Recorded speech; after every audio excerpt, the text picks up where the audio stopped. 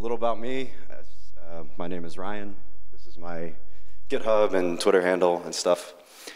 And as a little bit of an advertisement, I work at Ascribe. Our flagship product is called BigChainDB, which is a blockchain database. And if you're interested in that somewhat controversial topic, you can come back to this room around 4:30 and hear the CEO of our company talk about it. So, to get on the same page, we should know what I mean when I say a similar image. These two images are similar.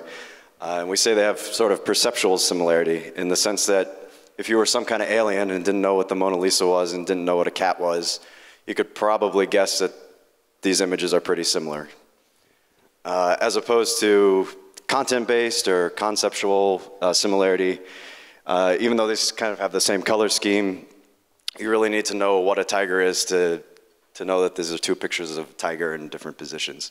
So our image library is just focusing on the top kind, the simpler kind in some sense, and we're ignoring this content-based similarity. This has been done before, of course. You're probably wondering what I'm doing here.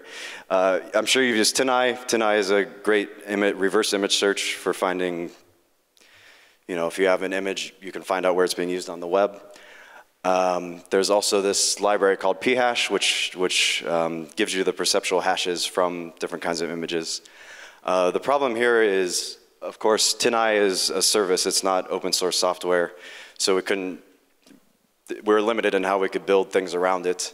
And phash just provides the image hashing. It doesn't necessarily tell you how to search among 1 billion plus images. So in the end, we wrote the whole thing. Also, phash has it's open source, but the license is non-commercial, so we decided to write the whole thing for ourselves from scratch. The approach we use is based on this paper. The date's not here. This is from Xerox, early 2000s. It's not particularly bleeding edge, but there's like a reference implementation of it here, but it's quite old code. It's not maintained, so we wanted to be able to use it in Python, of course. The whole thing that we did is Python, NumPy, and we wanted to be able to use it with modern databases. So the basic idea is you've got some kind of image here, and you need to compute it. You need to change it into something that the computer can understand, which usually means some kind of vector or list of numbers. And then, of course, you need a way to search it very quickly. So it's not just enough to be able to compare directly to images. You have to be able to find if one image or similar images in your database of 1 billion images in around a second or something, or it's kind of not useful for web applications or the end user. So I'm going to talk about how we generate the image signature based on the paper I showed you. This is not the only way to make a perceptual hash. And if you've seen this kind of thing before, this should be pretty familiar. If not, it should be hopefully quite interesting. Basically, the first thing we do is get rid of the color data, just make it black and white. So we grayscale. Then we kind of superimpose this little grid on it, and we're actually doing a big data reduction here. We're just getting rid of all the information outside those highlighted grid points. So each one, looks like this kind of meaningless blob of something. Then we just zoom in on all those. So we've reduced this images now to just a bunch of little squares of pixels. And then we sample it. This is again, just so you know, this is just zoomed in. Then we kind of just smooth over each one of those zones and get one grayscaled pixel. So we've reduced this image now to this kind of block of shades. So what do we do with that then? It's still not necessarily something a computer can understand. We have to make the signature somehow. And the way we do that, again, prescribed by the paper I showed you earlier, is we look at one pixel and its neighbors, or one grid point and its neighbors. So you can see, we're going to look at this one highlighted in red, and it's 8 neighbors.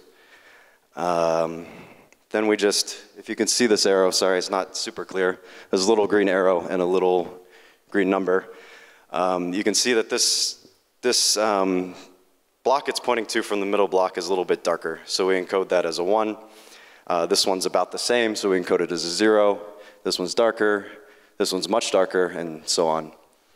And we do this at every point.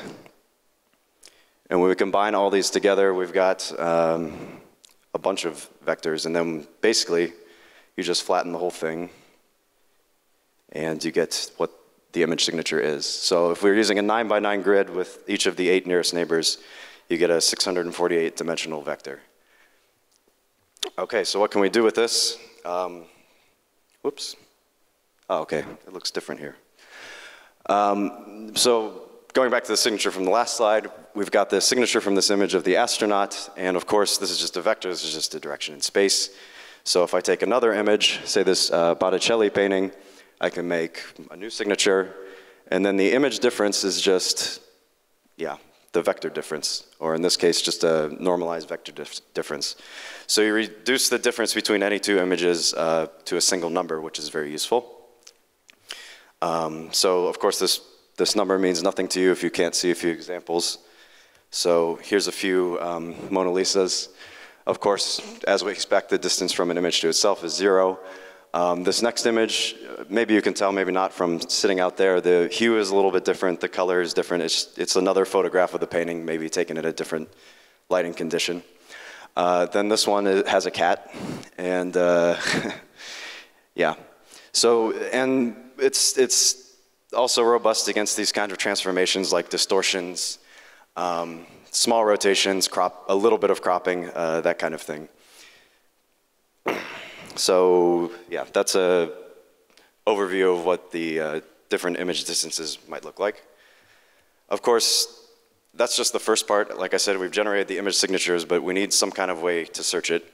So the way I explained this to people in my company, some of whom were non-technical, was with an analogy of a library. And I'm sure all of you know about the differences between linear and binary search, but I'm going to use this metaphor anyway just to remind you. So if you had a library of books and you wanted to find a specific book, there's a really stupid way you could look. You could just look at every book one after another, 1 per second, and then you've got, if your library has 100,000 books, it's going to take about 50,000 seconds on average to find any given book, unless you get really lucky and it only takes 1 second. Of course, the better way is to index this somehow, and if you've ever used a library or a card catalog, or these days, some kind of computer, you look it up by subject, maybe the row, the shelf, blah, blah, blah. So if these indexing steps take a fixed amount of time, you generally save a lot of time, right? Because you only have to do a linear search on maybe the shelf, just look down the shelf and find your book. So of course, the moral of the story is index your library, or in our case, index your database of images. Of course, it's not straightforward how to do that because we've got this huge vector, so we have to break it up somehow. So the way we do it is to look at it in pieces. So if I look at these first, I guess that's 18 numbers. Look at this first chunk. We want to convert this into something that's easily indexable. So I'll just go through the algorithm. We chop it up into sections. We simplify it here. You can see we're kind of compressing the range from -2 to 2 to -1 to 1. This is just to limit the search space. Otherwise, it's going to explode. Then we make every section non-negative, and you just have to bear with me for a second to see why this is. So we're just adding 1 to everything to go from 0 to 2. Then we have 3 possibilities at every point in the vector. So if I use a base 3 numbering system, I can get a unique integer if I multiply every power of 3 times every number in this vector. And that's exactly what we do. We carry out this multiplication, and then you get this unique integer. And the unique integer is exactly what we'll index. And if you know anything about databases, indexing on integers is a lot faster than indexing on arbitrary objects, at least in my experience. So these numbers, we do this for, it's arbitrary how many you want to do. We do 63 by default. And they can overlap, it's fine. It improves the search. So these are the indexes. This tells you where to find the image and if there's a billion images or so. So in our analogy, our database, and in our case, we have a driver written for Elasticsearch. We used Elasticsearch because we also cared about how quickly we could append images. And we found with the small Elasticsearch clusters and a few workers, we could insert 10,000 or so images a second into our into our log. It's leucine based, so it's quite fast. So that's in the analogy of the library. Of course, the books and the rows and shelves and stuff are the indexes, and your individual book is your individual image. So I want to say a little bit about the performance. Take these plots with a grain of salt. These are from the original paper. The database is quite synthetic. These are the recall rates, but they give you an idea of what this is and isn't robust against. As I showed you before with the resizing and distortion of the Mona Lisa, since you're superimposing a grid and taking differences between grid points, there's not a huge, you can distort it a lot and still get decent matches. Of course, once you start to rotate it, even by a few degrees, you can put those shaded regions in different regions, so it's not as good. The point is, the point is it's not good against rotation, but we do have built-in capabilities for like 90-degree rotations. It's nothing sophisticated, it just rotates the image and does another search, but that's nice because you don't have to. It's good against cropping, and you can even invert the colors, do any kind of flipping, transform, or combination thereof, and it should still find your image.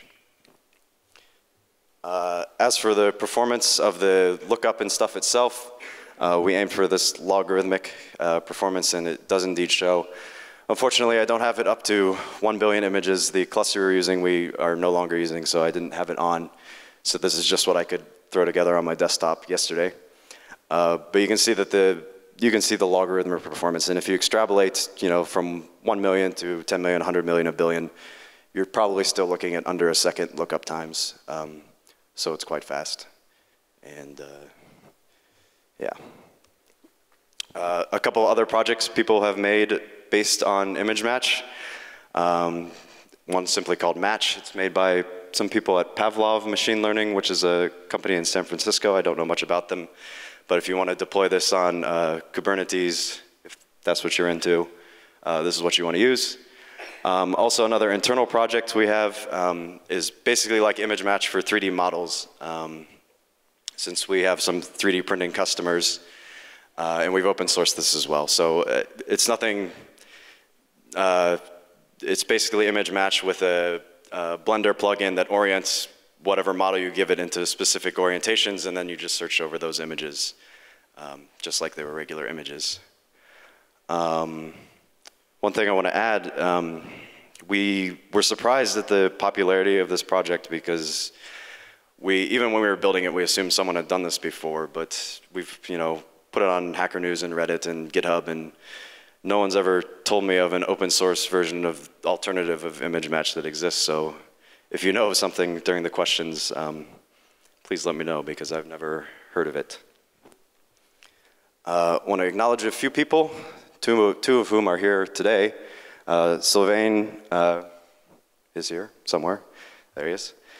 Sylvain and Alberto, working at Ascribe, helped with the open sourcing of this project. I wrote all the numerical code, but you know how it can be when you just write the scientific code and you want to open source it, and the other developers are like, wait, we've got to actually do something about this or no one will use it. So they made it useful, put it on the Python package index, and smoothed the install and everything.